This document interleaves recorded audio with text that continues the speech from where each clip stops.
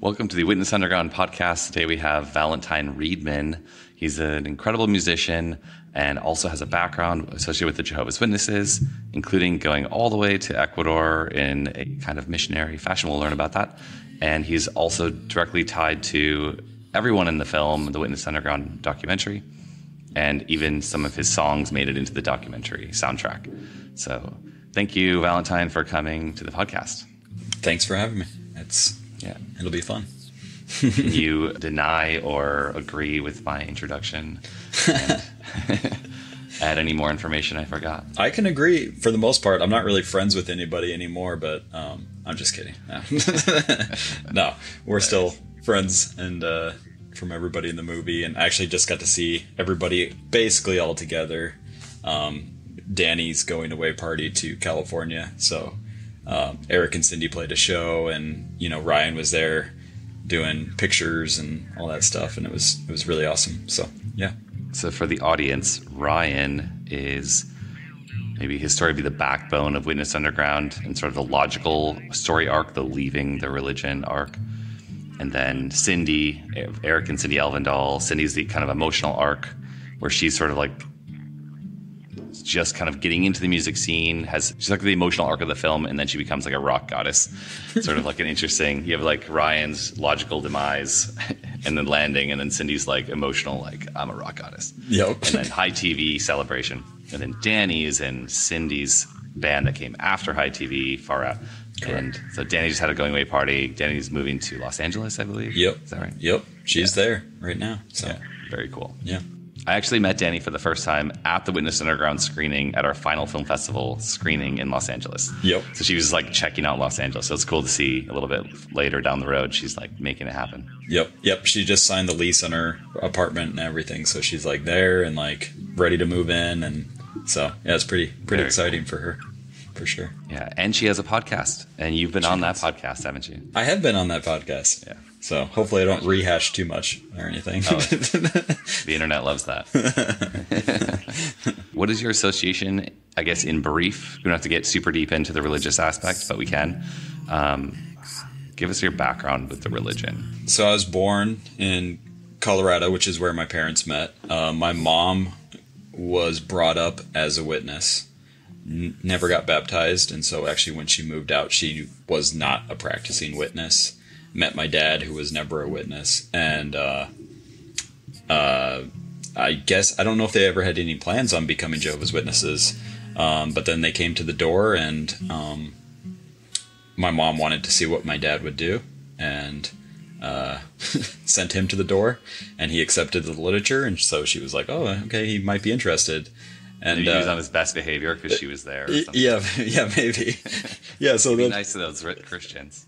Yeah, and actually, I don't know if he even knew that she had previously been involved with Jehovah's Witnesses or not. I don't know that, but I just know that the story is that the very next day, the Mormons came, and my dad also took their literature. So my dad was maybe just more looking for some sort of, direction in his life. Okay. Yeah, so I was 2 years old, I think, when they became witnesses, and then grew up in it. That's pretty much my beginnings in being a Jehovah's Witness, and was always encouraged to go further, for sure. How old were you in Colorado before you guys left Colorado as a family? We left when I was 13. So, yep. Okay. Yep. So by that time, I was a publisher and all that stuff. And publisher means you're going door to door. Yep. Officially. Correct. Yeah. Yeah. Like grooming you to be a cult member. And like most of them, I wasn't very good at going door to door, so. Yeah. So at that point, your parents decided to go to Ecuador. How did that all work out? They had a friend, and I guess it was a family friend, that, a couple that had been in our congregation there in Colorado, and they moved to Ecuador, and then we kept hearing all these stories about how nice it is and how fun and interesting. And so my parents sold their house in Colorado and packed us up, and we all went, and like sight unseen, none of us, like, it's not even like my parents went down there to like test it and see if it would maybe be a good fit for us. They just sold everything, and we loaded up as much stuff as we could and just went. And got there, and the culture shock was real for sure for most of us. I think maybe my youngest brother was maybe the only one who didn't need to adjust to it because he was so young. So he was probably 5. There's a couple levels of why people would decide to do something like that. I know for me, it was some part of it was like 2 different parts of me. I went to Ecuador as a Jehovah's Witness after you and I were kind of partying a lot. Yep. In Minneapolis. I consider the Minneapolis experience for those few years I was there as sort of like my college experience. Yeah. Like the kind of interesting people I was meeting, the new relationships I was having, the, I don't know, belligerent partying. And I mean, I feel like there were lots of blackout drunk nights or just like hedonistically drinking too much nights in general. Yeah. But I look back on most of that time with fondness. But it's kind of funny to think that after that I was like, well, I'm going to go serve the God, true God of the universe in another country as a representative. I was like left the religion in months after that, like within the year. Yeah. But for me, it was sort of like one last ditch effort to do something holy. Sure. But also skeptically.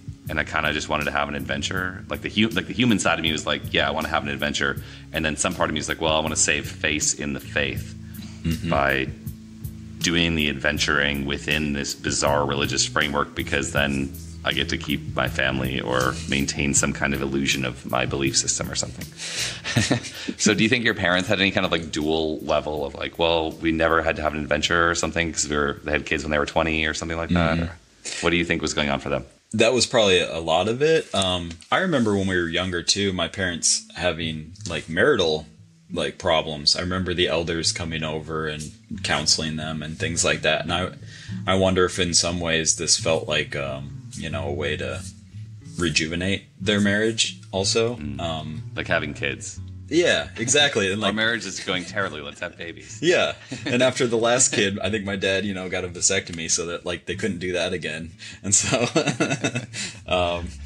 so it was kind of like, marriage is problematic. Let's take it across the world to where we have no support system and we have to rely on each other even more. Yeah. And I doubt that's 100% what it was, but I remember during that period of time, the elders coming over a lot and having conversations and things like that. So it could have been part of it. I know my parents wanted us to grow up in an environment that was different.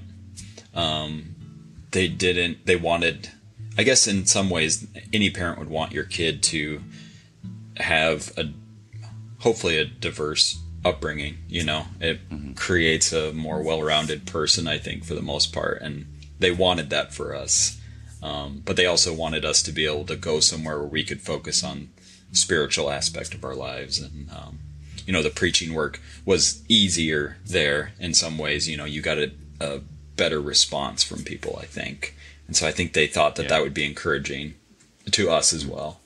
So how old or what years are we talking? 1997. And then we left in 2000. So... Okay, so a few years, but pretty important formative years. Yeah, for sure. Yeah, I ended up going to 10th grade high school in Ecuador. So like, it was very formative. I'd never seen poverty in my life. I thought I had, and then I to live within it and to have friends that were suddenly that poor and to still be happy people was kind of encouraging, and it's definitely left a mark no matter what, whether we went down there to be Jehovah's Witnesses or we went down there to be banana barons or something. We would the experience is still huge. But whether you want to be or a cultural colonialist or a financial farming colonialist. Those are the two options. Yeah, those are the two, for sure. That must have been like pretty shocking to be dropped into another completely different language group and culture. Like, do you remember what it felt like as a 13-year-old to be just all of a sudden immersed like that? Yeah, I think I had the best handle on Spanish at that point. I had just finished 7th grade Spanish. And so I had a small amount of conversational Spanish that I could do. My mom is half Mexican, so but she grew up in a household where her dad didn't really speak Spanish around them, and so she didn't really speak at all. But but that's about as far as the Spanish went. So yeah, I remember it being shocking. Yeah, and I remember being at the airport and having to attempt to explain some of the things in our luggage that we were bringing in, because my parents had no idea what to expect. And so we brought everything they could think of. We had 11 trunks, like 70-pound trunks, just loaded with stuff. And this is obviously before 9/11. You could do a lot more stuff and put a lot more stuff on a plane. And so they brought like a little television set, like maybe not even a 10-inch television set with a built-in VCR, because they were like, they might not have this technology and we better have something to watch down there. Got to watch like Purple Triangles while we're there. And that's a Jehovah's Witness movie about the Nazis, basically. I'm sorry about that. Yeah, that's okay. No, I'm just trying to like keep it. No, I'm glad publicly relevant. Yep. Yeah. That's hilarious, though. It's something I tell people a lot that have never traveled, and I don't meet people like that too often anymore. But I've met enough people that know that people think like that, and they're like, well, a lot of these things you can't get anywhere else in the world because we're from America. Yeah. And America is the only place with stuff. And like a lot of like, what if I run out of toothpaste? Like, like the whole rest of the planet also has toothpaste. You can just buy that when you get there. You don't need to like stockpile it or like bring cases of toilet paper. Like the whole planet's pretty similar. Yeah, exactly. Including VHSs and televisions. Exactly. They did have those. Exactly. But I remember having to be at the airport explaining what things were, and that was a big leap because I knew very small amounts of Spanish, and it was just like trying to explain like this is a television set and this is and not like they didn't know, but they were like, why are you bringing this into the country? And I think a lot of that stuff probably has taxes on it of some sort, but we were able to get through the airport, and then we went to the branch, the Jehovah's Witnesses branch there in Guayaquil, Ecuador, and we were there for a couple days. They kind of set us up with some ground rules, certain things to be aware of. At the time, there was a issue with strawberries. They told us to stay away from strawberries because there was you could eat it, and then there was like a larva or something that lived in there that would like get into your brain and kill you. So they were like, whoa. Yeah, and so there's this gnarly thing going around, and they were just I should have talked to them. Yeah. Just eating strawberries like crazy. Yeah. That explains all kinds of things. Yeah. Okay. Yeah, so we got our rules, just be careful of certain things, and then we were just basically on a bus. I think we were there for 2 days at the branch, something like that.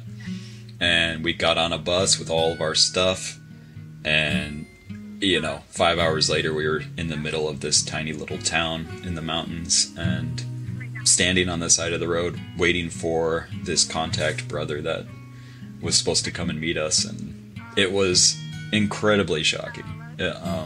It was weird. It was very weird because you went from kind of being excited about an adventure, but now you're trusting people on the other side of the planet. Exactly. You're trusting people you've never met to come and show up and be there and bring you to your apartment. My parents had already rented an apartment, gotten it all ready, and so it was... What town was it in, or what was the nearby city? It was San Miguel de Bolivar. De Bolivar. So it's... Guaranda would be the capital of Bolivar. It's kind of... it's like 5 hours, I would say, 5 hours east of Guayaquil. So more towards Cuenca? Yeah, it would be north of Cuenca still, but okay. Yep. I never really got that far down. I spent most of my time in Manabí, which is like the southwest or central west near Manta, and then up in Quito and Bancos and then Tena, like just kind of central but southwest or central west near Manta, and then okay, cool, yeah, Puyo and Tena. Yeah, did you know the Irish family that are witnesses who did whitewater rafting? Yeah, they were like our homies, like the Dents. Cool. Yeah, that's right. People used to say that they can read river or they speak river or something. Yeah, yeah. Like like I guess anyone who knows how to whitewater raft would also be able to do that, but they were the only ones who could do that. But that was fun. I went with them after I was not a witness anymore. I was like, I actually went there with my then girlfriend, who's also an ex-witness. But I was like, I know everyone in this country who's interesting and fun and adventurous. So like now that we're here, let's just pretend we're still witnesses. Yeah, yeah. Because I can make all these things happen like that if I do so. So we went whitewater rafting with the Dents. It was great. I had a great time. And then the father Dent like flew off the raft on the same rock that I also flew off the raft. So I was like warm feeling thinking about this Irish whitewater rafting Jehovah's Witness in the jungle. They are the best. They're super friendly, super fun. Growing up around them was really, really cool. I have a funny story, and you can cut it out if you want.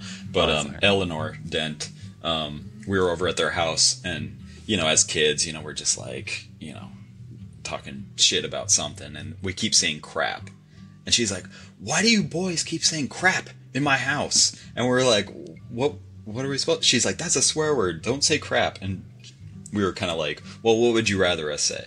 And she said, "I don't know, say fuck or shit or something like that." We were like, crap was really hard edged. Crap was bad for her, but fucking shit was like, totally normal. That's really funny. We were like, that's Europeans for you. Yeah, exactly. And they were just like, Braveheart's their favorite movie, and all this stuff. Like they were watching stuff that was way more violent than we would watch at home, and they were like, cream of the crap. Apparently, there's all different. I mean, every country or every region of the world has their own lines. Like, for example, like the big issue in Malawi was that people were going to prison as like basically martyrs for the religion because they couldn't buy a 50-cent political card because that would be like against God's thing. But in Mexico, you could bribe someone $20 for the exact same thing, and it was like, I don't know, that was double standards, right? Or like in Europe, you can have a beard, but in the States, it's like you're obviously like a Satan worshiper if you have a beard in the United States.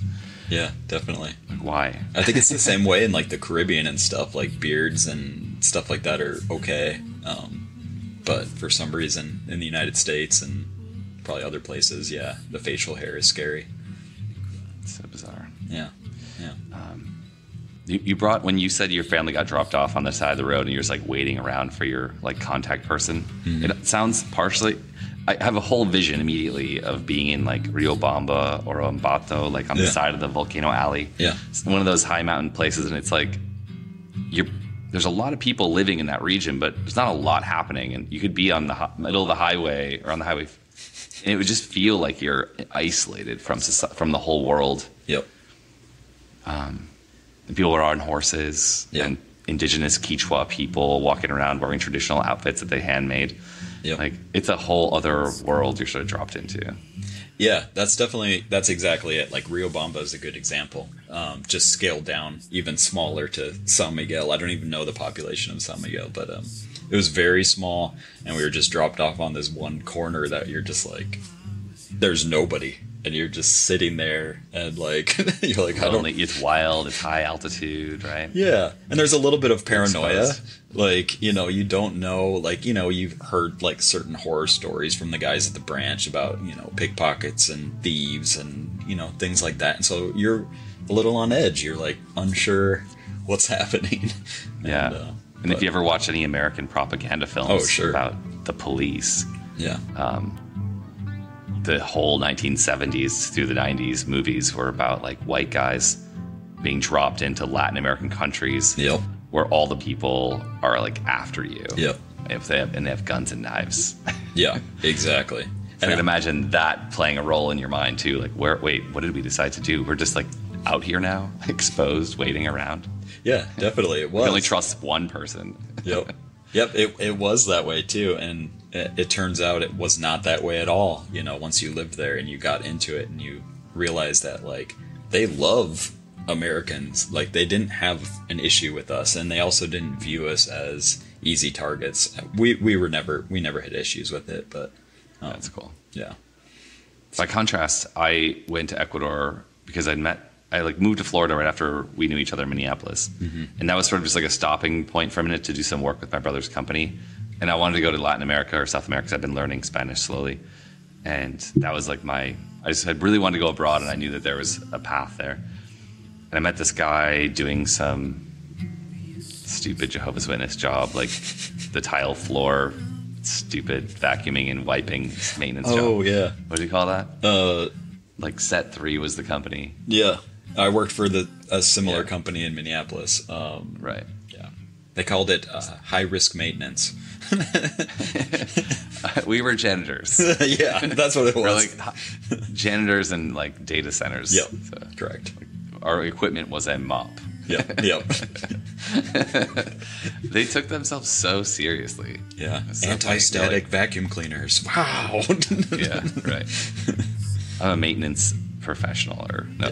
Yeah, I don't, data center professional. It's like, pretty sure you're a janitor. Me too. Anyway, so I met some guy that was doing that, and he was like, yeah, I'm a missionary in Ecuador, and you should come down. I'm just here to make 2 months worth of money, and that's enough to live there for like a year. I was like, whoa, that's crazy. He's like, yeah, come down. We actually have a lot of surfers that live in our couple of villages down the coast, and we have all these secret surf spots. And I was like, all right, that's the coolest thing I've heard yet. So I ended up going straight after getting to the country. I went to like one of the Jehovah's Witness assemblies, then went all the way to the coast on like an 8-hour bus. It's like you go, I don't know, wherever that place you were talking about, like the branch building or whatever. Oh, Guayaquil. Some assembly thing near Guayaquil. And then it was like 4 or 5 hours up the coast in Manabí. And there was like some party that was happening. And I got there a day early for a party. Like the guy invited me to come early. And then we like kayaked on a blow up kayak around an island, and like there's like sharp volcanic rock, and like the waves go down and the rock's like stuck, and I'm like, oh my god, we're gonna puncture. And then it's like, let's go farther away from this island, we're gonna die out here. It's like an hour paddle from the coast. Anyway, I met all these surfers, and I almost felt like it was that Keanu Reeves movie where they rob banks. All the surfers rob banks. Point Break. Yep. But it was like, I wasn't infiltrating a dangerous group. I was infiltrating like a poorly educated mind control cult victim group of surfers who had like found a way to make the cult tolerable by becoming surfers. You were the bank robber. Yeah, the opposite. Like me with all my scary thought crime ideas rolling through my head. Yeah. And I did the terrible, terrible thing of like only preaching for 20 hours a month instead of the typical 70 you're supposed to do. Yeah. Anyway. That's bad. I infiltrated the surfer crew. And it was actually amazing. Like, I learned to surf in this wild, fishing village of like 2,000 people or something. Yeah. Yeah. I have it was a good experience as like a young 20-something to like be dropped into like a fun environment like that. What was the little town that you were at? Puerto Cayo. Okay. And then there was there Colón? Puerto Lopez is also like the more major like whale watching, seafaring tourist town nearby. I think I was in a place called Colón, maybe, which is kind of in that general direction. But I'm not sure. I could be wrong. I might be misremembering, but. I mean, there were Jehovah's Witnesses scattered everywhere, so if that's like your only way to, what do they call that in video games? So, like the fog of war. Oh, you like go through the black and it get revealed.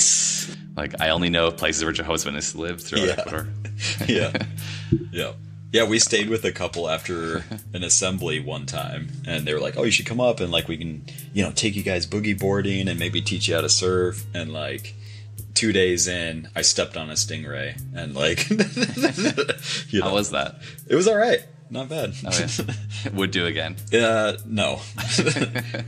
I think I was very lucky because the other story that they told us was another brother who was there got it through his calf muscle, and had to come to shore with the stingray hanging off of his calf muscle.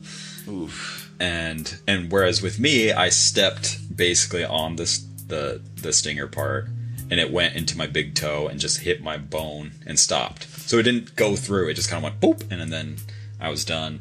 My leg swelled up, and I was done for the day and freaked out that I was gonna lose my leg. But kids are, babies. So Yeah, you're a teenager, huh? yeah, I was a So all this is 13 to what, 17, 13 to 18? 13 to what month did we move? We might have moved when I was still 16. It might have been previous to when because I think I turned 13 when we were there. I think 13 to 16. So yeah. Okay. So interesting. And then you went back to Minneapolis after that? No, we actually moved briefly back to Colorado and lived with my uncle. And then my dad had this great idea to move to basically Corpus Christi, Texas. And so we moved to Texas for about a year. And then... What was there? My dad had heard that there was there was like a big need for like... He does like construction and stuff like that. So he thought there was a big need for that. And there was, like, he started his own business there and, like, you know, it was fine and it was a great place to live. We were a couple blocks from the beach and kind of maintained that still kind of, like, free lifestyle a little bit. I mean, although I'd never been to a place as racist as Texas. I'm not saying that for all of Texas, but the part of Texas that I was in was really weird to be exposed to, like, children my age and the way that they talked about people, and they were Jehovah's Witnesses. It was really strange. I also had never seen the kind of poverty that I had seen there in the United States. Like, that was my first, like, United States poverty that I had seen. So, it was still, like, a learning experience, and I had a lot of fun, and I still have friends from there. But my dad sensed we were starting to get in trouble more, which is the same reason we left Ecuador, is us boys were kind of getting ourselves into trouble. Certain things are too easy to do in Ecuador, so you just do them. Give me an example. When we first moved there, once my parents got comfortable, they used to send us to the store, and they would send us with the reusable beer bottles and tell us to go get them beer, and they'd give us money, or get them a box of wine, and we'd get them a box of wine. And it dawned on us after a few times that we could and they would just sell it to us. You know, I was 13, my brother was 11, and they would sell us the beer and the wine. And so we caught on that we could actually just buy it for ourselves. And that's what we did. Sounds fun. Yeah. And so you kind of started getting into that stuff, you know, the bad association thing, you know, you're kind of around, you know, other kind of Westerner witnesses who are used to getting away with a lot of things. And so you start getting into the habit of doing that kind of stuff too. We weren't like bad kids towards our parents, but we, you know, rebelled in those ways for sure. Sure. Yeah. It's funny that the line that witnesses draw is so strict compared to what most kids would be doing and getting away with when they're 16, 17, 18. Yeah. Like, for sure. It's like, oh my God, you watched that movie? You're not allowed to watch that kind of movie. Like, you're punished. Yeah. Yeah. You drank a beer. Yeah. We have to move to another country. Yeah. It was getting to be that way. Yes, for sure. So you're not stealing cars. You're not breaking windows of the local Starbucks because you're angsty and you hate capitalism. Yeah, for sure. You didn't get anyone pregnant. Yeah, exactly. It was totally like easy small town stuff, you know. It wasn't like really getting into trouble. But I think part of it was my parents were seeing that one of their goals of exposing us to this like more fertile place of preaching and being a witness wasn't really working to make us into like super obedient, really good witnesses. And so I think that was part of it too. Like, well, if you guys are going to do this, we might as well just go back to the States. And, you know, I was 15 years old when I first mentioned to my mom that I think I might believe in reincarnation. And she was like, what? And I was like, otherwise it doesn't make sense to me. Like, that point, reincarnation made so much sense that I just had to tell my mom that I'm like, I think I believe in it. And like, how could my energy cease to be and without like either going into somebody else or being reborn into something else? And which is weird because I'd never even really been exposed maybe to the idea of reincarnation much outside of what the witnesses would tell you it is. Yeah. You know, for your own preaching purposes maybe. So yeah, that was like 15 was probably when I was getting doubts, and I would bring those to my mom, and it was usually like, oh, well, you know, trying to talk you through it, I guess, things. But, you know. And what about the idea of, like, your soul or spirit or consciousness returning to a source? So reincarnation is like you're an independent being, right? Mm-hmm. And that like moves into another creature or another body. Yeah. That's one that seems to be like talked a lot about right now in my life, or at least like the circles I'm like getting information from. Yeah. I know that I agree with that. It's just like an interesting concept. Did that come to your mind at all? Do you remember? So I remember a very specific thing. I had a dream about myself dying, and that in my dream I could see the viewpoint of the people, like other people in the hall, like looking at me. And because in my dream I was like, but I can see what they're seeing still. And so for me, I felt like that dream, I started thinking about it more, about like my energy not ceasing to exist, basically. And that it just kind of either becomes a part of somebody else's, or it became a new thing, which I don't really, it's not really my thing anymore. I don't really like put much attachment to it. But at the time, I think, especially when you're young, and especially when you've been told you will live forever, the idea of dying is like unfathomable. And the only thing you could ever think is like, well, at least maybe my consciousness continues. Like the idea of that ceasing didn't make sense to me. So it makes more sense now, but it's also strange to, like, when you're a kid, you also feel invincible just because you're so young, right? Like you heal quickly, you bounce back, you break a bone, it heals. Like you feel invincible in a way. But then all the old people that are telling you, who are witnesses, are telling you that you're going to live forever.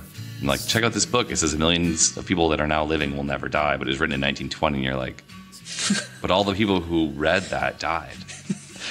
The math. Yeah, for sure. That was troubling too. Definitely later on, you know, when I was getting closer to leaving, that stuff started getting more and more troubling to me. Getting closer to the end of the generation and all those things. But, you know, it just, I don't know.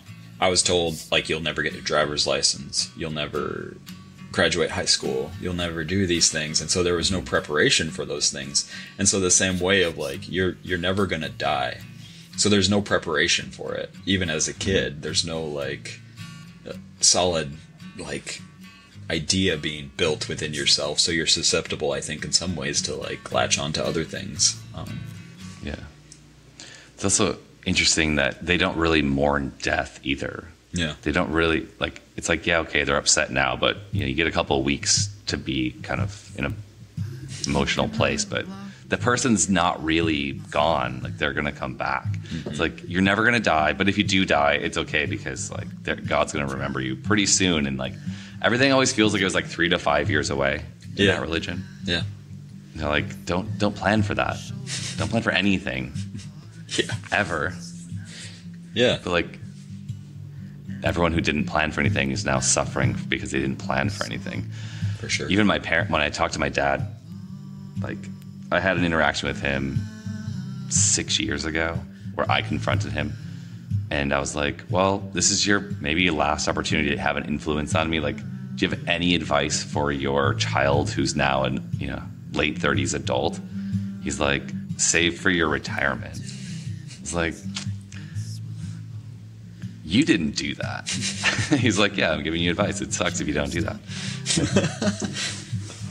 Yeah. Interesting. I'll take it. So I did research it, and I did start saving for my retirement. I'm really, really glad I did, because I learned a lot. Yeah. I've been doing. Anyway. Good job. It's such a crazy. Religion's crazy. Yeah. Yeah. Speaking back to, like, funerals, the way that it's kind of like almost a small thing for Jehovah's Witnesses. I remember this brother in our hall died. He was an elder. I think he was the presiding overseer for a while. But, like, he had a really big family, and his son was one of my friends. And it was so odd to me when the day he died, and then it was the meeting that night, they all came. And, you know, like, this poor kid is, like, crying during the whole meeting because his dad had just died that day, and instead of like any like respect for people mourning, they were like almost like applauded for being there, like good job, even through that, like you're here.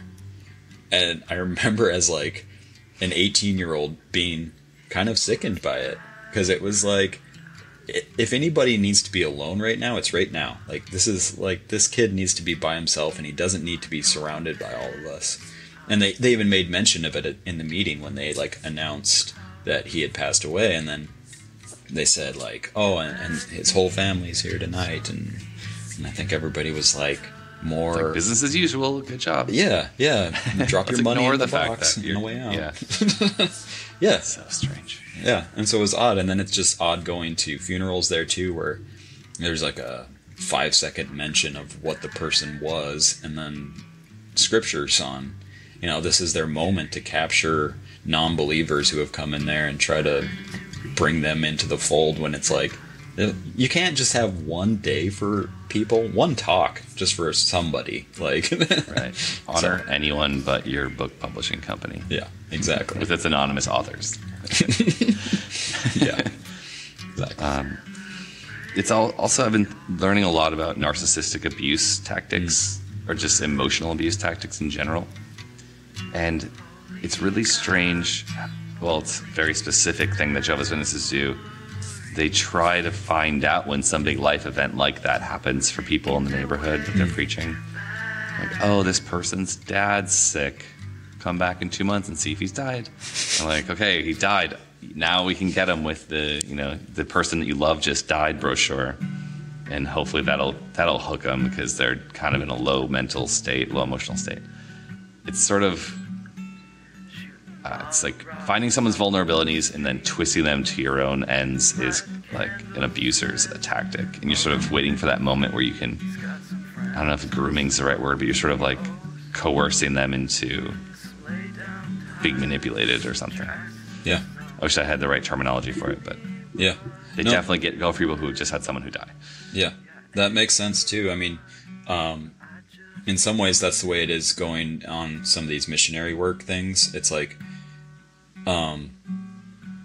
somebody in my family, I don't remember who it was, whether it was my mom or my dad, but like talking about people who live in the United States already live in a certain type of paradise, and so they don't need Jehovah's paradise.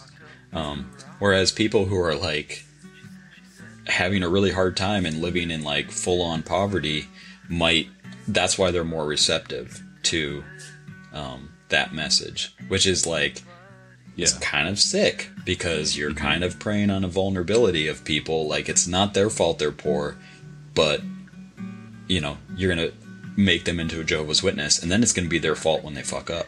Like, or after 9/11, I remember, it's not like Jehovah's Witnesses were happy about 9/11, but I remember there was like this renewed vigor for going door to door, and people were like, it's easy now. It's like easy fishing now, because like, people are freaked out and people are like scared, and it is kind of a sick thing that, I don't think it's conscious. Like, I remember 9/11 happening, and my parents were not like, yeah, it's time to go preaching. They were freaked out too. They were scared. Right. They were like, this is really weird and heavy. But what you do with that, instead of like going and literally helping people, I don't know. It just seems like a weird thing to go out and do right away. But yeah, there's quite a few things we could talk about. Yeah. But I have a list of 5 songs of yours that I wanted to maybe touch on and bring into this. Okay. I'd like to soundtrack this with your music. And just I'll give you the quick list. Are Jealousy, President, The Lake Where the Weak Swim, Briskly, and To the Sky. But you can talk about any music you want. Oh, okay. Those are the ones I took little notes on. Okay. So in Witness Underground, and we can jump back to anything about Ecuador or Jehovah's Witnesses. Oh, I'm good. Okay. First, I guess, when did you first get into playing music, and what was that for you in the religion and after? How's that played a role in your life? I started playing guitar when I was 15, so I was in Ecuador. My parents actually bought my first guitar for me when I was in Ecuador, and I saw a kid at school play Hotel California, and I was like music had never really struck me in a way other than just listening to it. Like, I enjoyed listening to music, but to see somebody like a schoolmate that I knew just suddenly playing music, I don't think I was ever around musicians as a kid. So to see somebody play Hotel California, and he doesn't even know what the words are, but he's singing perfect in pitch, and it was like, oh my god, like, this is amazing. And so I quickly had him, like, every day he would start teaching me stuff, and so I like, the first song I learned was Come As You Are, you know, the Nirvana song, and so then it kind of went from there. I mean, Come As You Are is kind of like, that's where you start, and then started learning chords, you know, played Polly and certain other Nirvana songs. But yeah, that was like my first introduction to music, and by the time we left Ecuador, I played guitar every single day. I was like so hooked, and then kept doing it. Had a kind of a band thing that I tried starting in Texas, but it was more just getting together and starting to understand how a bass goes with a guitar and how drums fit in, and you start to hear the whole thing together. Once you're used to playing by yourself and nobody else around you plays, it's kind of hard to like even envision it, but once you start to see it, then it gets even more fun, you know, you put it all together. But yeah, there's something about that time that I think Witnesses gravitated more towards playing music than other activities. Mm-hmm. There's a lot of there's infinite things a human could do for fun or a hobby, right? But like music somehow in the 90s and early 2000s seems like it was just a thing that Witnesses did individually or together. Yeah. Something like about the culture of the time period or something. Yeah, I'm curious if that's like across the board too, for like if music became cool or playing music became cool. Or I don't even know. Like, but yeah, the fact that was happening, you know, in the Twin Cities and, you know, in Wisconsin, in your area, and in Ecuador, and in all different places where people were just suddenly like realizing how interesting just playing a song is. I don't know. Mm-hmm. That's what caught me. It was just amazing to me. The first time I ever like downloaded some tablature or printed out some tablature and like played it and it worked, and you start to understand like the way it works, and it's I don't know, it's exciting. But maybe that's the thing too, is like you didn't have to understand music theory or go to school for music. Yeah, you could just get tabs on the internet for free. That's people were like putting it back out there. It must have been playing some part. It helped. That was a big thing for me too. Yeah. I could play the intro of like 60 different like simple songs, like Nirvana songs. Yeah. At least the intro. And at least if you could nail that, you could just play that little thing, and then all your friends would be impress like, everybody. Yeah. Okay, so you started playing music, and how did you get in touch with the Minneapolis music crew? Did you know some of those people before, or was it just your parents relocated there? Yeah, it was as like we finally moved to Luck, Wisconsin. And so where Eric's from. And that's where Luck, Wow. That's where Eric's from. Okay. And so that's when I met him at the hall. And he was already like the cool kid that like went to the cities every weekend and like did that stuff. And, you know, so like I actually didn't see Eric a ton. But we became friends quickly. We recorded a couple times in his basement. And we have some like random, like there's like a surfer song out there that we did, and it's pretty funny. But yeah, we would like, and then we would get obsessed with that. He would have us come over. His mom would she was like the most accommodating person ever. Like, she knew he wanted to do band stuff. She would like leave for the weekend, and so all of us boys would come over, and we would just like bring all of our instruments, and we would just make the strongest coffee we could make and just drink coffee all night and just like play as long as we could. And then when we couldn't do that anymore, we'd go up and get more coffee, and then just like dive into like Eric's favorite movies. And it was like, I have to show you this movie and this movie. Like, have you ever seen Royal Tenenbaums? Have you ever seen this? And so you're like, it was a cultural explosion in certain ways, because like these are movies I'd never heard of before. And you know, he's like kept you up to date on 20 years of culture, 10 years of culture or something. Yeah, and he's still doing that. He's still like, have you watched this David Lynch movie or this? And I'm like, no. And he's like, well, come on, let's go. Like, you know, he's a big advocate for like being like, I got to show you this. And not out of like, what? I can't believe you haven't seen it. it's like He wants to share it. I'm excited to show this to you and watch it with you. Cool. So yeah, so that's how I met Eric, and then we started doing a lot more music stuff, and that's really when Eric's like Day Trip and maybe a little bit before Pop Riveter, but he was doing Day Trip for sure. And so like we were going to his shows, and we got obsessed with like that shoegaze sound too, of course, because you're just watching your friends do it. And so we started putting together our own little shoegazy stuff, and attempted anyway. We weren't very good, and yeah, the recordings can show that. At that point? Eric or something? No, my brother and I, and Levi Talmadge, who he actually sent you a lot of the pictures for the movie, and our friend Andy. He also generously supported the project in April, for the screenings that we were doing every week. Oh, he funded that. Yeah. What? Yeah. Levi. Yeah, he's been in touch. He's such a sweetie. I love him. Yeah. I've actually never met him, and I would love to. Yeah, he's so fantastic. If you hear this, Levi, get in touch. Levi's been a big supporter of the Witness Underground project for a long time. Yeah. Including the footage. Like, that was a huge gift, too, just to get a bunch of content I could use in the film. Yeah. Yeah, when I found out that you were doing the film, I was like, I know Levi has a lot of pictures, and I contacted him, and he was just like, oh yeah, I'll send it all over. And I was like, so cool. Done. So, yeah. So that time's so interesting, because that's the same exact couple of years where I was in my like high school band. We were called the Clones, and we did an album, and we started playing bars out. And then I was like half-assing, but kind of taking Jehovah's Witnesses seriously, because I like had a new set of rules I could follow, which were like I could do whatever I want. and I don't know. It's pretty good. I didn't have to follow all the rules, and I could still maintain my relationships.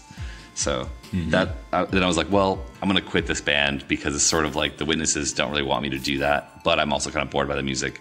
But I also want to make my own music. And then those guys helped me record my album, and then I like enlisted Jehovah's Witness artists I was meeting, because like that year when I was like 19, 20, I was like, do you guys want to play? This is my music. Do you want to be my like bassist, my drummer, and that happened. And then we started playing my music to like graduation parties and stuff. And then I met this whole crew in Minneapolis with you guys.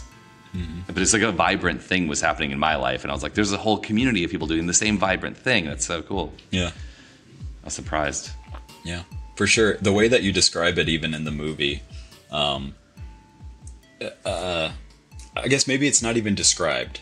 It's just kind of shown. But it felt like these coffee shops that the Witnesses would just like invade and like come and play the shows, and like all these people would show up. That's really what it felt like. As soon as you found out like Cindy was playing a show somewhere, or Day Trip was playing a show, it's like everybody just went, and like it was like so exciting to be around, especially like since it was such a broad variety of people who were there. I mean, you have small town kids, and you have city kids, and you have and you know, as a small town kid at the time, I was like so impressed with like these city kids and how like loving they were with each other, and how they would hug each other, and how, you know, it wasn't something that I was used to from where I was. And so that really rubbed off on me too. And then you just really wanted to be a part of what they were doing, because they seemed so welcoming and friendly, and, you know, weren't afraid to like show affection to each other. And that was like very healthy for a young man to see, for sure. So I was doing some kind of post-film being out research on some of the other characters who are still in the religion from that scene at that time, who have since put up stuff with even maybe you in it, like a year or two after I left Minneapolis. So I don't even know who was in the religion or not at that point, but whoever was still in the religion was doing like music weekend away at like an Airbnb type thing. Oh, okay. They didn't have that back then, but it was, you guys had a cabin making music. Yeah. And sledding. You know, like the most wholesome thing ever. Yeah. But there's like some October Ridge video that someone took with Hiromi and some poet guy, I can't remember his name at the moment, and like just doing like shoulder cam videos of people, like interviewing them, and they would talk to the camera or like say something about what was happening in that moment. And it's funny because they're like, everyone's 20 or 23 years old, and like it was amazing to kind of go back there, because it's like exactly the time period when I met everyone in that community. And I felt there was like everyone's like a bigger, like larger than life character, and they all have their own like clothing style, and like everyone's, you know, just being personalities. And there was like some pretentiousness about it and goofiness about it. And someone was pretending that they were on acid for some reason. But like, of course, no one's ever done any drugs. But like, what has happened? It was so funny and like nostalgic to go watch that. Yeah. Yeah. Oh, that's odd. Overall, a pretty vibrant community. Yeah. Very vibrant. Yeah. And it's kind of true too from the movie. Like when you would, where Chad would talk about, like, yeah, I'm in day trip, and like kids coming up to him at the assembly and stuff. I was probably one of those kids, because like I kind of like wasn't really close with Chad at the time yet, until we were like basically in the same congregation and stuff. But like, you know, like seeing people like that was like minor celebrities, and you get excited and you're like, look at that guy, oh man, look at that cool like sweater he's wearing. You know, kind of whatever. Like we all had cool thrift store sweaters. Exactly. Like you had to start looking like everybody else. All right, it's time to go to the Goodwill. Like, you know, you got to be thrifty and cool looking. Get a Conor Oberst look. Yeah, exactly. On us. Yeah, for sure. Yeah, it's funny. Different times. Yep. So of all the songs on your two albums, you have I mentioned you on the GW Thoughts channel with Wally Barnett, which I watched. So your links are on there for Blueskys. Yeah. And so I've got this. You got your SoundClick songs, and there's 7 songs on there. I get the impression that like you made all those as singles. They weren't like a body of work or an EP. Is that correct? Right? Yeah. The majority of those were like, other than the Briskly song with Eric, the majority of those songs were done basically in my parents' basement on a tape cassette like recorder. Your own personal studio is what I'm hearing. Yeah. That's what it was. But I used to like songs like Jealousy. That song is like I recorded that on a cassette, and then I plugged it into my computer at the time, and then recorded it onto the computer, and then I played it in reverse, and then I played the guitar one more time over the top. So that's why it's kind of like you know, it's cool. But that's the one that ended up in the soundtrack for Witness Underground. Yeah, I love that song. Yeah, I love that song too, and I love it because I didn't know what I was doing recording. Like, it's not like that was one of my first songs that I ever recorded. And it was like the process of figuring it out was like so fun. And I liked recording like that. And I've actually told Tasha, my wife Tasha, that recently, was that like, I want to get back to recording, but I want it to feel still really like raw and like unfinished in a way. You know, I want it to feel like a challenge to do it. But yeah, so yeah, those songs from my SoundClick are a lot like that. They're just very early. So, yeah. There's another one. It's called To the Sky. Oh, yeah. And I have this feeling, I've thought this before, and I just wrote it down today when I was going over your music again. Because I tried to include like all of these songs in the soundtrack at different points of my 3-month soundtracking like emotional experience I went through. Because I want to get them. It's like so important to me, and I keep telling people like that's probably I wouldn't say it's my biggest creative contribution to the film, but it's like the most difficult piece that I feel like I nailed it. And but it was really, really hard and like a crazy emotional journey personally to use like the community's music to tell this community story in a way that I felt like wasn't just there because you guys made the song so it fits. It's like, no, it emotionally feels right for the theme, even if it's not the person talking who made the song, but like the emotions fit the story and the vibe of that speaker at that moment. To the Sky did not make that cut, but it has this Jealousy made the cut, and so did Briskly. But To the Sky has this funny thing to me, and you can tell me what you think of this, but it feels like almost okay. I'm gonna describe this idea. Okay. In the 1960s, they made futuristic looking cars like the Jetsons, or they made like futuristic furniture, like we are future people. Right, so like now you look at designs that come from the 1960s, and you're like, oh, it looks so 1960s. But for them, it was like we are in the future now, right? Yeah. Totally. So I have this vibe from To the Sky that's like 90s futuristic. Yeah. Where it has these like blips and beeps and like like these like telephone beep sounds and these like scratches and like fading in and out tones. Somehow it feels like we're in a robot simulation from like in an AI future, but it's like now it feels like the 90s. I love it. I want to go with that for sure.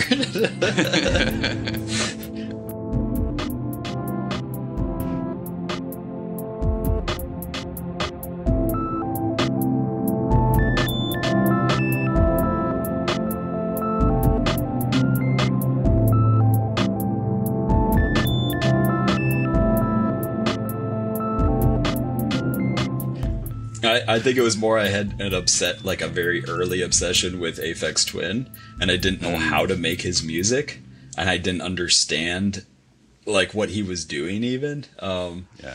And so it was like, I love Aphex Twin. Yeah, it was trying to the like Window Licker EP was amazing. That's like the best one. Incredible. Levi will probably disagree, but he's Well, he's did, huge Aphex Twin fan. So Oh yeah. yeah. Then what came before that was like it's like 1985 to 1989, like 2 album, 40 song set of like weird shit, right? Yeah, totally. I listen to it actually pretty regularly, like comes up a couple times a year for me, and I'm like, it's still so weird. Yeah. And it doesn't quite ever like blow my mind. I'm like, what is he doing? Yeah. I kind of, yeah. Modest Mouse has a very early album too, Sad Sappy Sucker, which is similar. Like, it's weird.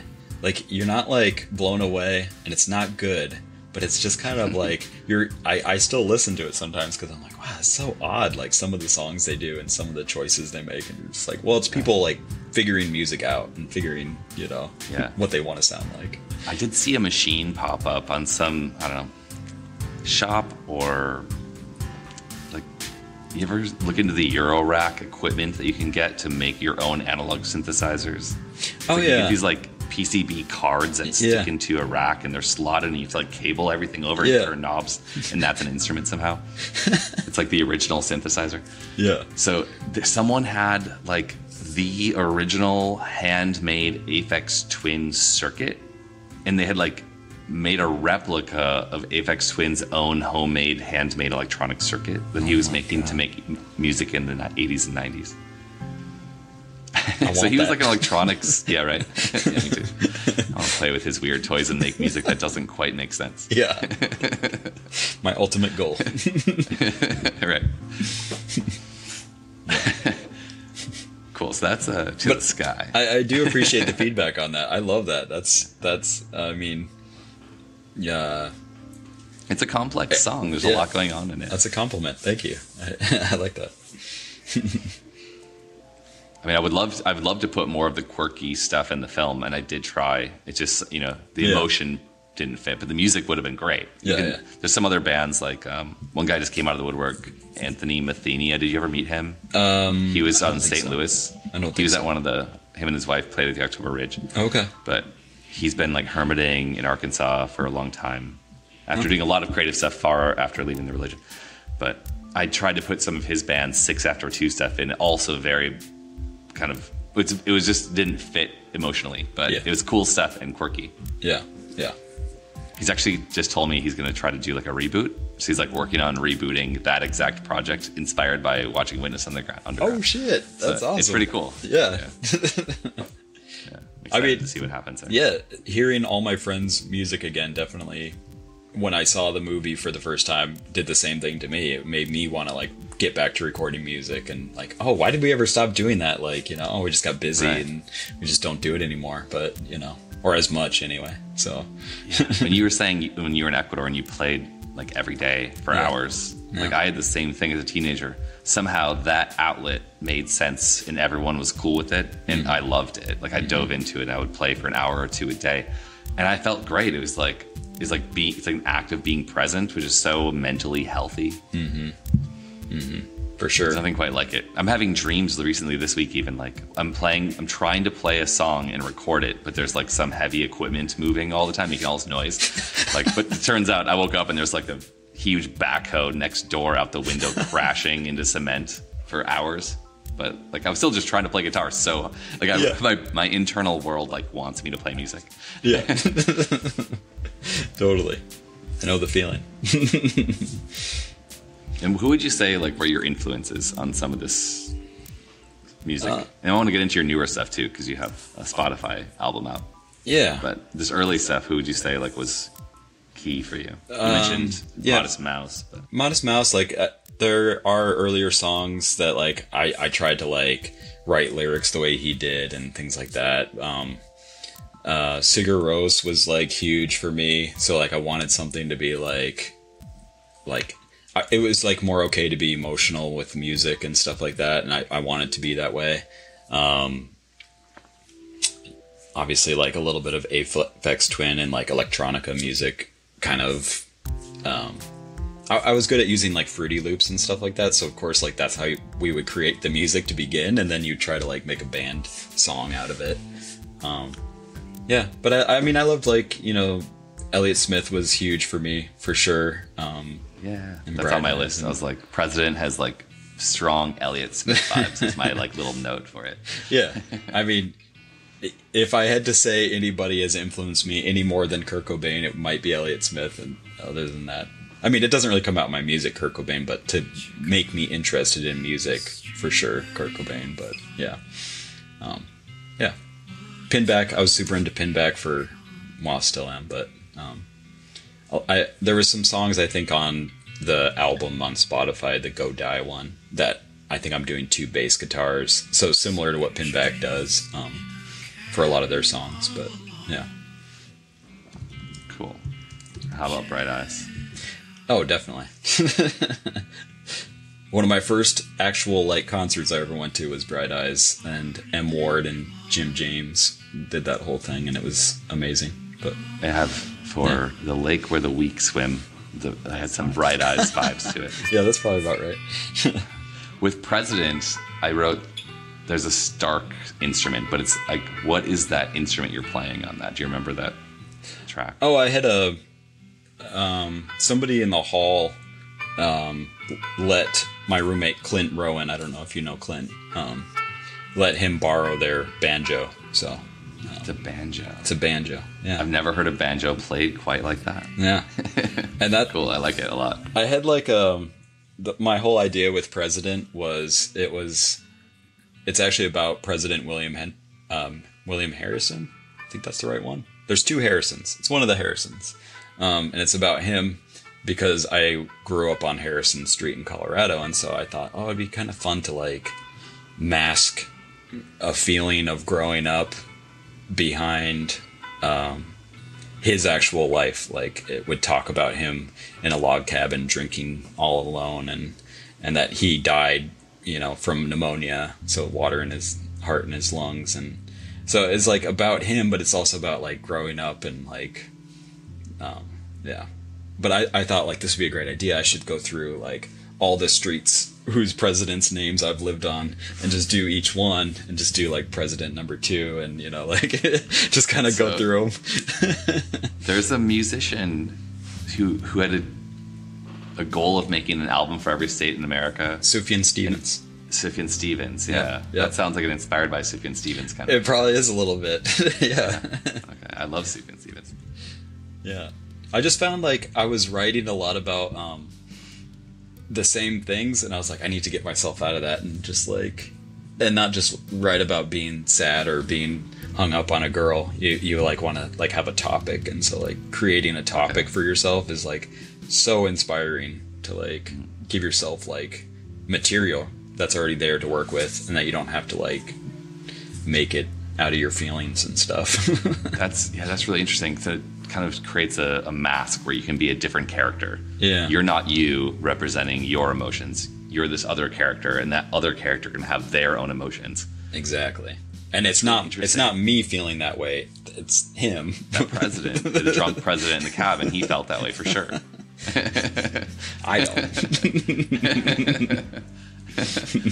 Do you think there's anything there that was you sort of wanted to be distant from it in case, because people are watching you in the religion, like getting too close to you? Like, oh, this guy's making music. Does he have some mental health issues, or is he too emotional for us? Right. We need to get rid of him. Was there any of that, do you think? Or is it maybe your subconscious being affected by that, or is that just way off base? I was definitely very conscious of what I was writing, because I knew there was a possibility that, it would be played for other witness friends and other witnesses that I didn't know. And so there was definitely, I remember asking Eric one time about one of my songs. I don't remember which one, but I think I say hell in it. But I'm not saying like going to hell or anything like that, or like, I think what I say is like, she's going home to a coffin in hell. And I asked Eric, I said, do you think that that's inappropriate for like a witness song? And he said, and he was like full on leaving at that point. And I guess I didn't really realize, but he was like, there's nothing wrong with just using the word. It's not like you're, subscribing to the idea of this being someplace that people actually go. And it's like, I just remember like feeling really subconscious or self-conscious of what other witnesses were going to think of my music. So I definitely was masking a lot of things in that, for sure. Did you ever code any of your lyrics, you think, to like hide the ideas you wanted to express from active witnesses who would be looking in? Not that you were trying not to be a witness, but like trying to code it so like they wouldn't pique their spidey senses about you having your own ideas. Yeah, I think so, because that album, Go Die, I was still witness for another year. Oh. So I just saw it on Spotify like last year, or 2 years ago you put it up. It doesn't let me date it. So that one was 2005, I think. And then 2006, I just put up a new one a couple weeks ago called Your Old Bones. That one's from 2006. So that was when I was living in Minneapolis, which would have been around the time that I actually met you and like hanging out with Ross. That's actually when I was living with Ross. You might have taken over my spot. Were you living off Lake Street on like... No, I was living on the... or something? Nope, I was on the Colfax house. So, okay. Colfax in 26th. But I remember that place. Oh, yeah. I remember that place. Yeah. Right, yeah, we partied there. Yeah. But yeah, so... I think you came into my life kind of near the end of my time in Minneapolis, like late 2005 or mid 2005 or something. That sounds right, yeah. Because I left like January 1st, 2006. Like I wasn't there that year. Yep. On my adventures. So that year, I was still in St. Paul, but that's when Eric started bringing me up to Minneapolis, or over to Minneapolis, and would just be like, gotta hang out with these people. And he's like, have you ever heard of the CC Club? And I'd be like, no. Now I have. Let's rage. Hilarious. I love it. That's where he wants to take you. Yep. That was definitely like Eric's kind of ramp up to like his true potential. Yeah, for sure. At that point. Well, and he was just like, do you want to like go to the CC Club and you want to talk to some interesting people? And I was like, sure. And so you started mingling with people like Ross, and then like Ross was living with you at the time, and you start like seeing all these people with like the ability to have a conversation about deeper things. And it started to become like, it was my second awakening of like, you see music and you understand, and you're like, wow, this is like amazing. But then to like have people who could have a deep conversation, are willing to be like skeptical about a thought and like debate it, like that was fun. Like that was like a new thing for me too. So yeah, I love that. I thought that community that I had found in Minneapolis, although there was moments where people were like, okay, that's going too far, they were still like, I'll see you next week. Smash one more glass bottle because we just got all of our frustrations out in the rage room, and then like, all right, we'll see you at book study, and then we'll do this drinking thing after and talk about our true beliefs again. We do that for like a year. It's like that community of people was like pretty open-minded, even though they had their own personal like, okay, some things are going too far, guys. I still love you. Usually it's like you've gone too far in like your first time you've had a free thought, right? And like they're like, I'm never talking to you again, I'm reporting you to the elders. These guys were like, you can say anything you want and I'll keep all of your secrets. Yep, exactly. And as long as you don't throw up at the party, it's not considered drunk. That's what somebody told me. They're like, you're not drunk unless you throw up. And I'm like, all right. We're all like purple drank. Exactly. And we got any more Carlo Rossi? I need my wine by the gallon. Dude, actually, it's so funny. No. Because I'm in Mexico now, in Playa del Carmen. Yeah. And I've been, like, frequenting the wine section. And there's nothing that special or even that good of a deal. But there's, like, a section that was, like, little bottles of Carlo Rossi. And I took a picture to send to Eric and Ross. I didn't get a chance to send that yet, but it's so funny. I was like, just a week ago. It's like the opposite of what makes Carlo good. It's like a little bottle, not a big one. Right. Like it's about quantity, not quality, friends. Exactly. The more sugar, those things have so much sugar. Like that was the hangover nightmare of that era. Yeah. Although we were young enough then, I feel like we'd be worse off now. So luckily we got that wine thing out of the way while we were still young, and you know. I don't even know if that's technically wine. It's Burgundy. Yeah. Grape drink. Yeah. So yeah, this Go Die album, and then you did the Your Old Bones, 2005, 2006. Yeah. Have you made anything since those two albums? I have. Actually, the first year we moved to Seattle, we did, what was that called? I'm going to remember RPM. it later. RPM, thank you. RPM Challenge. Yes, we did the RPM Challenge. It's a really cool thing. Yeah. So we got out there, and it was like the first couple months we were there, and we're like, oh, let's do the RPM Challenge. So like as a whole house, because Eric and Cindy were there too, and Danny and Tasha. Oh, wow. We all I decided. didn't realize all of you were out there at the same time. Yep. We all went out. So that and was rented like a your just had exited the religion, like kind of bubble period, right? Yeah. Like the transition time. Yeah, I'd been out for like a year probably, and then when we moved to Seattle, it was like, okay, we just need to get away from it all. So I recorded an album, and Tasha does. She plays harmonica on one of the songs, and so it was kind of like an attempt to make sure everybody was doing something. And then Eric and Cindy recorded an album too, and so that's kind of like the last recorded stuff that I have. I did a little bit of stuff while we were in Seattle later on, but yeah. But it was a pretty fun first year there. Like everybody was kind of like adjusting to just like being invisible, as opposed to like living in Uptown where you felt like people knew you and people could see you, and you know, it was Interesting terminology, to feel invisible or be invisible. Yeah. You said be invisible. Like, just simply, were you saying that simply because like you didn't know everyone in the neighborhood? Yeah. Or you didn't have witnesses who are watching it, or like that kind of influence of people watching? Yeah, just knowing that, like, I didn't know where the nearest hall was. Kingdom Hall was. I didn't know any Jehovah's Witnesses in the area. They didn't know me. And, like, I just felt like for the first time, like, I could walk down the street and I didn't have to explain any of that to anybody. Getting a job, I don't have to explain to people, like, my needs for like making sure that I'm off Tuesday and Thursday nights, and Sundays I can't work, and you know, Saturdays probably don't work either, and you know stuff like that you just kind of got used to doing, and to finally like go somewhere where I could just like I'm gonna do whatever I want, and nobody has to know who I am, kind of a thing. Eric had this like, and I won't say what was said because it was like kind of offensive, but like, one of our friends, when Eric was first leaving, drove by him and screamed obscenities out the window at him because he had like left being a witness, basically, and like, you know, and he was a witness, this kid that had yelled that stuff, but he was just trying to be funny. But like, can you imagine just like I'm walking down Lindale and like, you know, somebody's just yelling at me?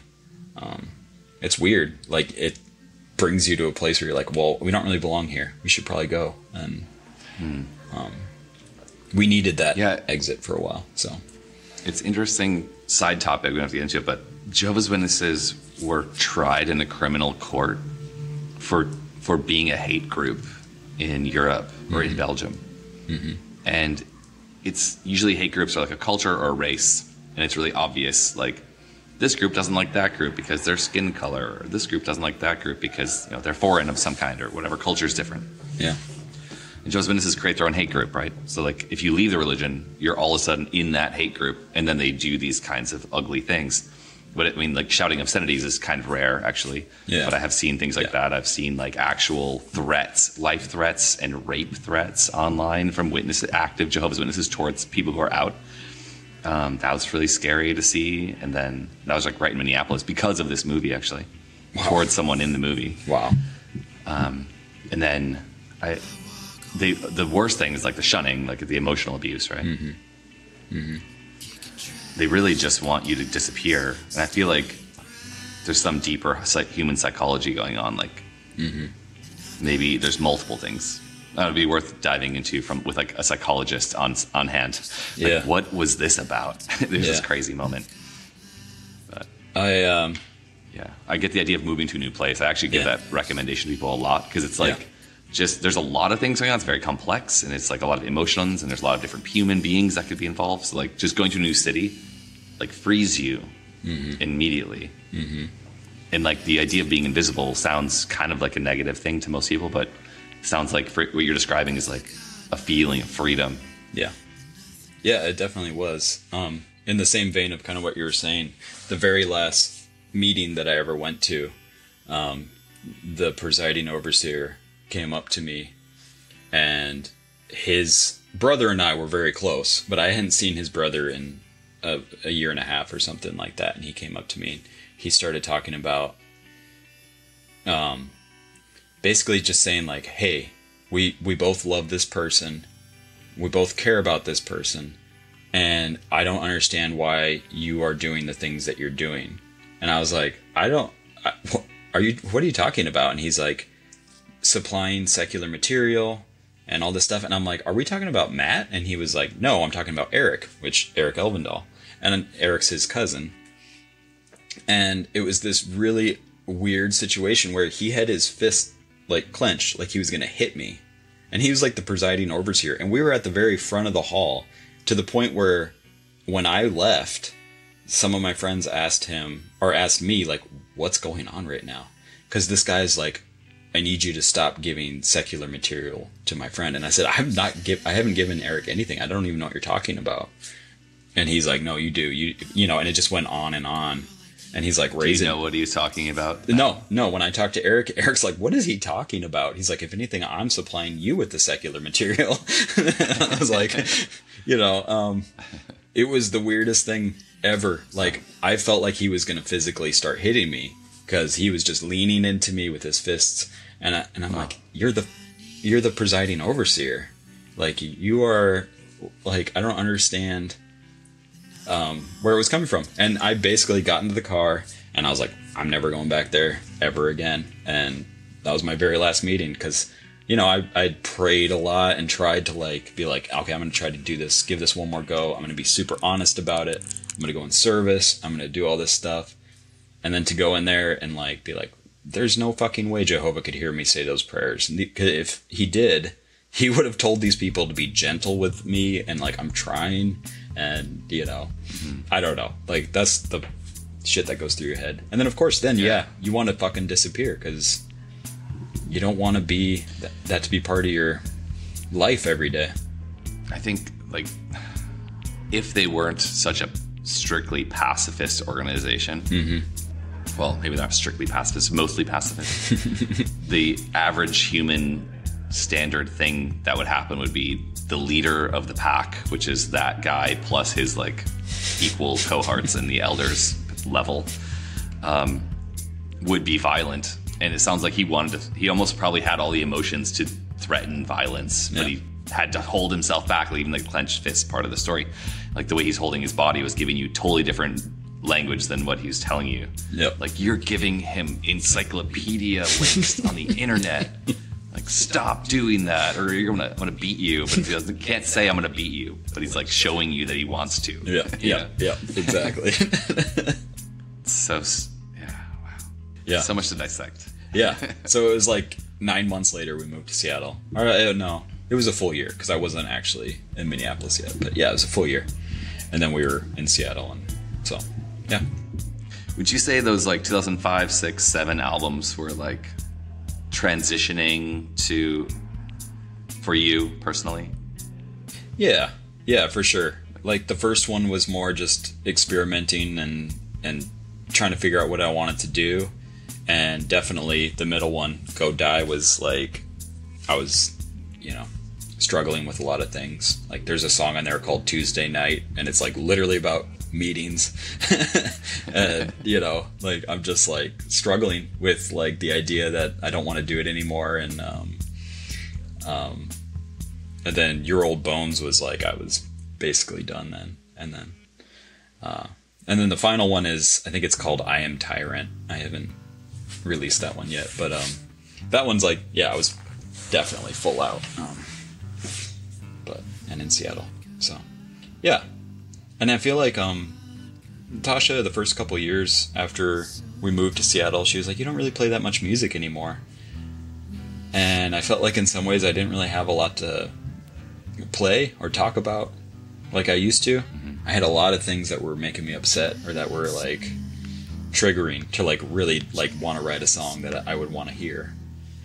Yes. And I had less of that. So, and now it's like maybe a new inspiration to like write music because it's good for me. And so hopefully I'll follow through with that. I've been playing around a little bit, but how do you feel like it's good for you? I think what do you experience? I think you just kind of like, what you said about like you feel like very present, and like it's something you're in control of too, to a certain degree. There's a lot of things in life that aren't that way, and so to be able to have something that you like, I want it to sound like this, and and then you play the game where you try to figure out how to make it sound that way, and then I don't know, it's good for me. It keeps me busy. I kind of looked at my first couple albums as like diaries, because I wanted them to be like like a diary of like what was going on through that period of time. And I can definitely, like, when I listen to those, especially since I put voicemails and stuff like that throughout a lot of my songs, it's like a diary. It's like, my journal or something, Cool.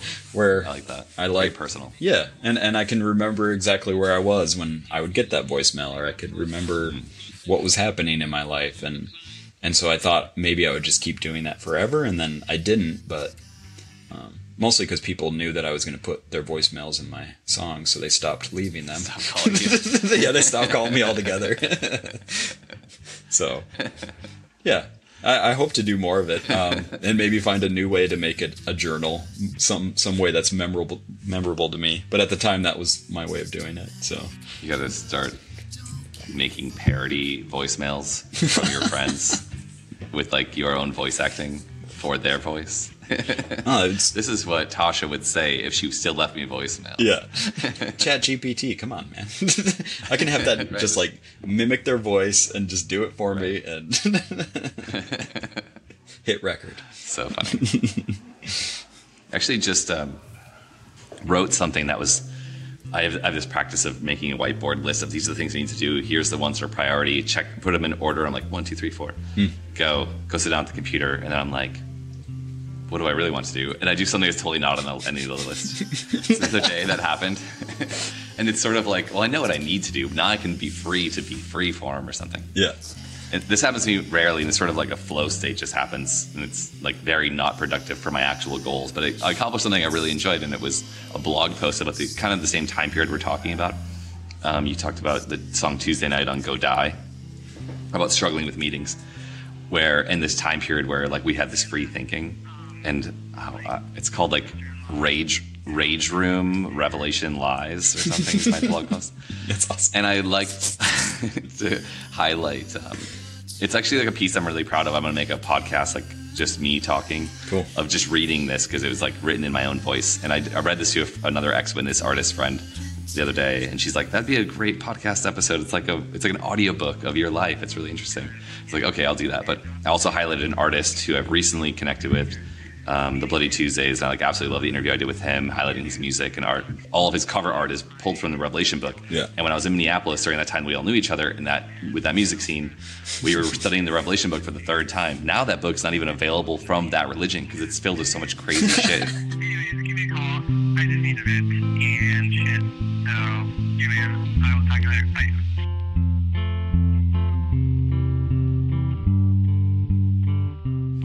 They're trying to use like a fantasy written by a guy in his 90s who's dying in prison, who wrote this insane, unintelligible but fantasy chaos. And they're trying to correlate it to like people in these black and white photos from basically an entirely different religion going to meet up with each other in New York in 1918 as being a fulfillment of this guy in prison prophecy in Israel. It's like they didn't even know about the United States existence as a continent for another 1,400 years. Yeah. Like this guy did not imagine that these people would go to that building on that day. Yeah. What are you talking about?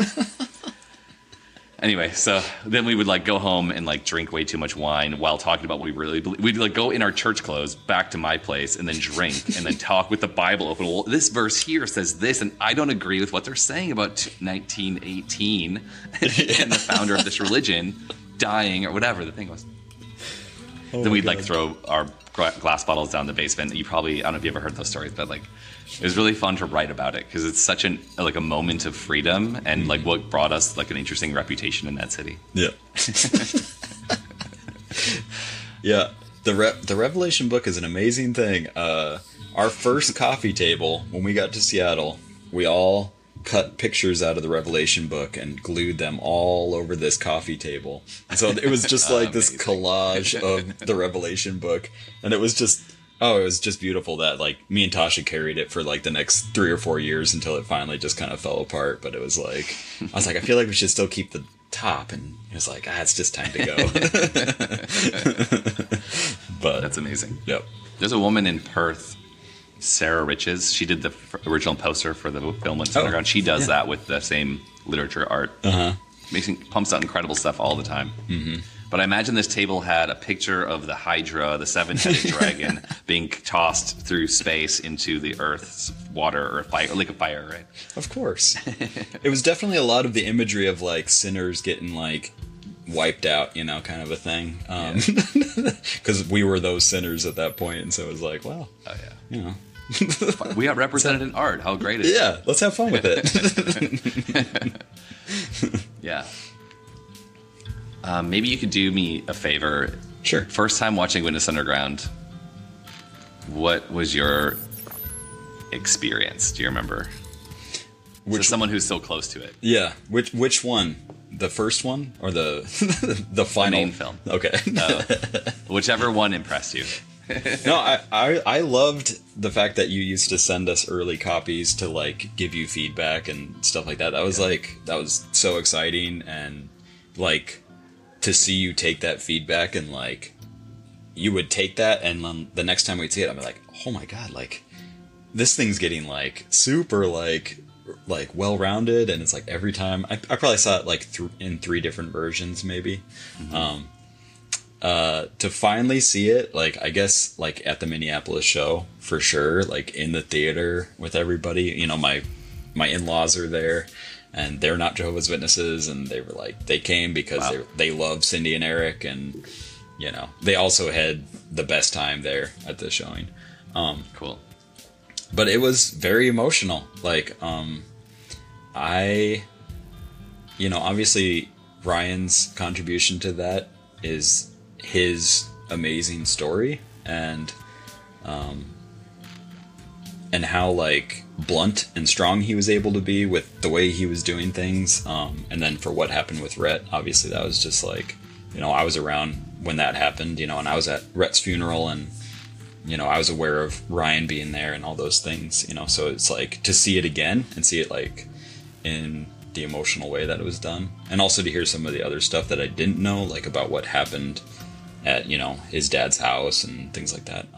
It was super emotional, and then to be able to like have some of my music in there was even more fun for me, because like I don't show my music to hardly anybody. Like the Spotify thing, that's very new. Like I don't show it my music to people, and it feels good to do that, because it feels like then the song's finished finally and you can move on to another thing, and that's why I finally feel like writing new music.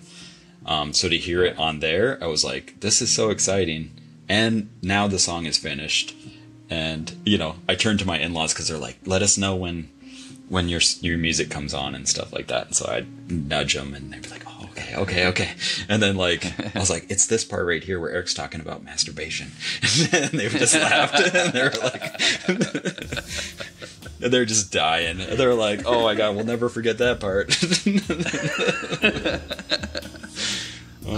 When I said the music carried the topic emotionally, I knew it had to be one of your songs. So. Yeah, exactly.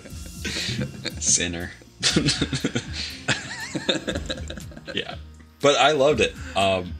Tasha also grew up a non-believer, you know, so she doesn't know, you know, she knows what she's been around when it comes to that, but she thought it was great too, you know. It was fun to see the reactions of all the other people there too, you know, Chad's family and things like that. It's amazing. Yeah. So there's something really special to get laughs in a live audience. Because how often do you watch a movie in the modern day with a live audience? Usually it's on a couch alone at home or with one person. Yeah. And to be in a room with over 100 people, and there's 100 and something. It was amazing. It was like such a huge showing for that. Yeah. And to like get the laughs, get some sniffles, and like it's really cool. Did it feel complete to you then to see it in that way, like in front of a lot of people and like a lot of people you knew too?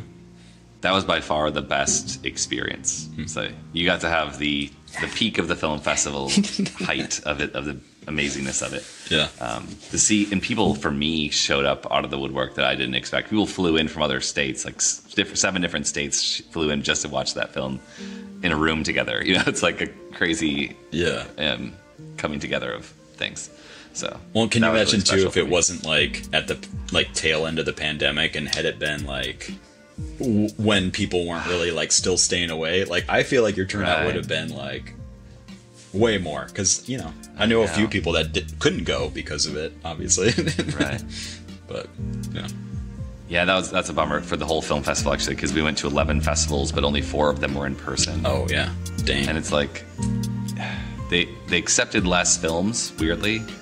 And the ones that were in person, they didn't really bring in people with ticket sales because it was the pandemic. So but in the way it was kind of cool because like the people that I did meet there, like in Minneapolis, I only got to say hi to like 40 people, and I got to hang out with like 10 people. You know, Even so, it was this huge thing because it's like just so many people. Yep. And you know, so much time. But like the other festivals, you'd have like 15 people, but I got to know all of them really well as we like did that, and then I supported them at their screening, and then we went out for drinks, and like we have a whole evening with like a small group. So just good in both situations. But yeah, for sure. I guess I'm curious now. Like, I feel good about it. I did have to edit some things of the film for legal reasons. Like, one of the other artists died since making the movie, so we couldn't get rights to his music. So Ryan wrote some other songs, just little minor changes, mostly very minor stuff. But I'm so excited that it's like available to watch now. For the same reason you just said, like putting your music out, it's sort of like, oh well, now I've been like working on this for years, and a lot of it's just like, well, marketing and then branding, and like the podcast is distracting, or like I can't figure out distribution, and like there's a lot of learning that's been happening. But now that it's like, okay, well now it's out, I'm not changing anything. Yeah. It's done. People can go watch it. Now I can make something else. And I'm still curious what that is, and I'm happy to hear that you're finding closure with some old stuff and ready to make something new.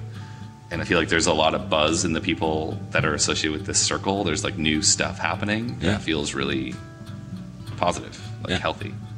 Yeah. And I think a lot of it's been just being able to like revisit some of this stuff, like, you know, again, and remember the way it felt to be involved in all of it. And so, yeah, it's good. It's so fun and rewarding to make art. Yeah. It is. Everyone should do that. Get right on. So what do you think your theme of your next album is going to be, your next single or whatever?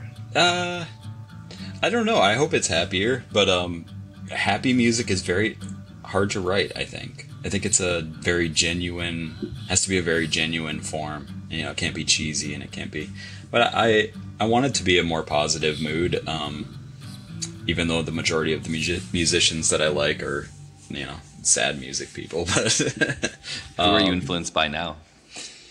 Man, I don't ever change. I listen to the same stuff. Still is Elliott Smith and Bright Eyes. Yeah, Elliott Smith, Bright Eyes. I listen to more TV on the radio than I used to. Yeah. It's just kind of the same stuff, but Okay. I don't know. We'll see. You know, where are they from? TV on the radio. I don't recall. I just know one of the members was a J-Dub, I think. Exactly. I just heard that. Yeah. There's this guy who came on one of our screening Q&As back in May. His name's Christopher, and his group of, I can't remember his last name, but the band is Caustic out in Denver. Okay. And he's friends with that guy. Like, maybe they grew up together or something. He's like, yeah, one of my friends is ex-Witness. He's in TV on the radio. It's like, seriously, like, they're such a well-known band, and they're so good. Yeah. I remember knowing that, like, way back when I was in Minneapolis, because the room that I was in, I think Ben Grimes or somebody had lived in there previously to me. And so then when I moved in, some of their posters were still there, and there was a TV on the radio poster. And somebody pointing that out when they came over, and they're like, oh, one of the guys used to be a Jehovah's Witness. And I was like, oh, okay, cool. But I didn't really listen to him that much at that point, and now I listen to him a lot more. But for some reason, I always thought that they were actually a Minneapolis band. I think I know. Possibly because so many people in Minneapolis like talked about it, and it just like filtered in or something. Maybe, yeah. I guess I always assumed that too, but I guess I don't know. I've heard of them on 89.3. Probably. One of the best radio stations ever. Yep. I still, every once in a while, catch myself, I'm like, I want to listen to the radio. Well, I'm going to just do it on the internet. Like the one good station. Yeah, for sure. To the current.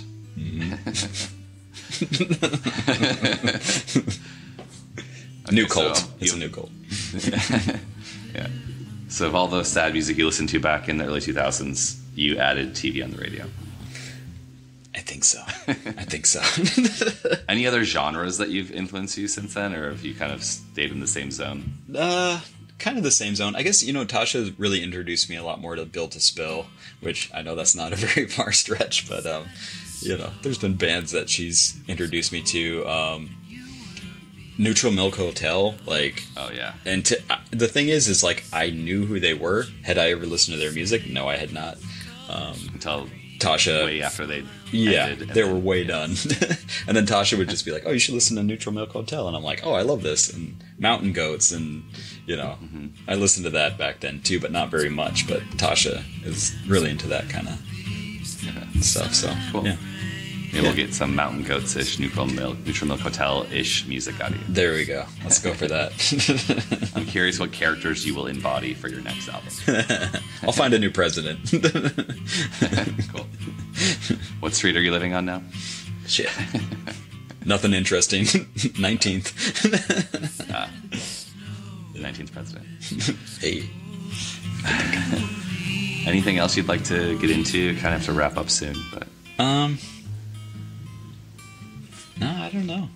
I think I'm good. I feel like you covered a lot. I mean, my childhood, my coming out, and my music, and all that. So, what's the best place to follow you and best place to find your music then? Best place is on Spotify. Blueskys, spelled Skys. You might be better off just looking up the album title, Go Die, because Blueskys brings you, like, ELO and all sorts of other... Yeah. Otherwise, like, I'm on Instagram, but that's about it. I'm on Twitter. Melon Baller and the Infinite Radness, if you ever want to follow. Don't follow that. I never post, so... I'm on Instagram. Okay. But, yeah. I can send you a link to that later. Can you shout out the other podcast you were recently on? Oh, yeah. I was also on Danielle Martin's Failure to Thriving podcast. She is now in California, as we were saying earlier, so she's keeping with her every Wednesday schedule of getting a podcast out, and I know she's probably going to be doing more interviews, but it's super good. She talks about moments where you felt like you were failing in your life, and then how you've kind of turned that around, and it's supposed to be inspirational and, uplifting, and it does a good job of that, so, yeah.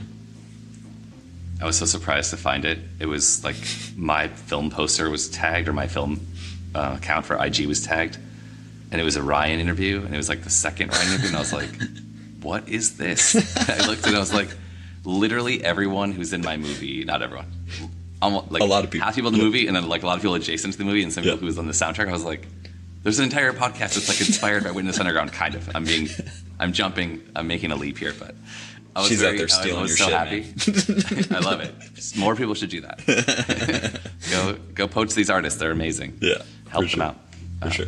But yeah, it was fun. I was like, well, I have to listen to that and binge it for 2 weeks straight because I need to catch up. I did not know that she's been doing this for 6 months. Yeah. And it's really good. I've enjoyed it. Yeah. And I didn't really know her, so I'm happy to support her, and I'm happy she's doing that. Yeah. And I wish I was that regular. Putting out a podcast every week is a lot. Yeah. I need like a team for that. Yeah. She would come and hang out with us. She doesn't. She does it by herself. She would come and hang out with us on like a Sunday and be like, I got to go home because I have to start editing now. So it's done by Wednesday. And then it would be like another interview, or she'd do like 3 interviews on a weekend and then just have 3 lined up and just edit. And then that way she could take a little break and like, but yeah, she's doing great. That's cool. She's been keeping also, another shout out for that show is Cindy did the vocals and probably the songwriting. She did for the intro and outro. Yep. And it's awesome. Yeah. Like Cindy's this genius at melody and like getting the lyrics to hit a topic so clearly. I love it. And knowing her, she probably like whipped it up in like, 30 minutes, and she's like, oh, just do this little thing, and because that's how she writes. I've written songs with her before, and it's like she's like, all right, I'm ready. On that note, the reason that the film exists probably at all is because in 2014, like, when would that be? 8 years after leaving the religion and being disconnected from this community, I randomly hit up Eric and Cindy, and I was like, I'm involved in a 48-hour film project in Vietnam, and we need a soundtrack, and you're the only people I know who could possibly pull that off.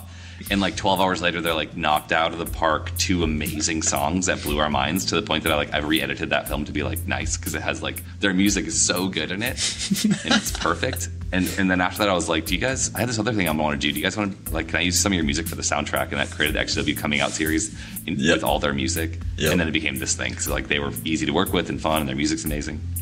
So I'm happy shit is still happening. Yeah. And that community is still, part of it, big part of it. For sure.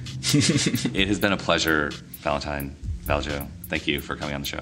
Thanks, Scott. I really appreciate it. It's good to catch up. Yeah, it was awesome. All right. Will everyone follow Valentine on Spotify? Album Go Die by Blueskys. As well as he's got another album coming out, Your Old Bones, and maybe TBD, I Am Tyrant. Maybe. We'll see. Okay. All right. Take care, Valentine. All right, man. See ya. See ya.